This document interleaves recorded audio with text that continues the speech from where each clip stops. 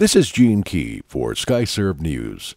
According to KVUE.com from Georgetown police say an ex-boyfriend killed a mother of four just moments before he was fatally shot by police.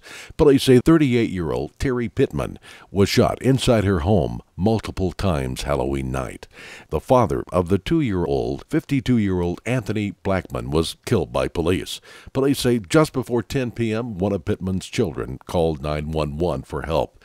When officers arrived, police say her 11-year-old son had a knife, possibly for protection. Captain Kevin Stoffel says the officers took the knife and continued on into a bedroom where they found the couple. According to Georgetown police, the suspect and the victim were alive at the time.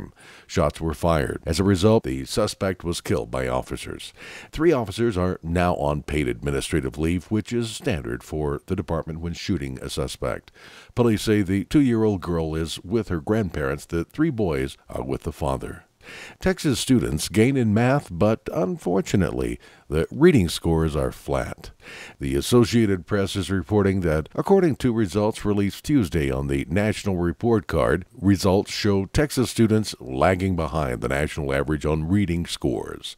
For 8th graders, the average scores was 3 points below the national average. Reading performance gaps between white students and black and Hispanic students in Texas were unchanged in comparisons to 1992 and 1998.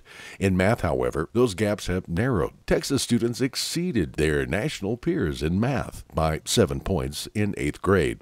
Math scores have been improving steadily over the past 2 decades. The results are based on the National Assessment on Education Progress, administered by the U.S. Department of Education's National Center for Educational Statistics.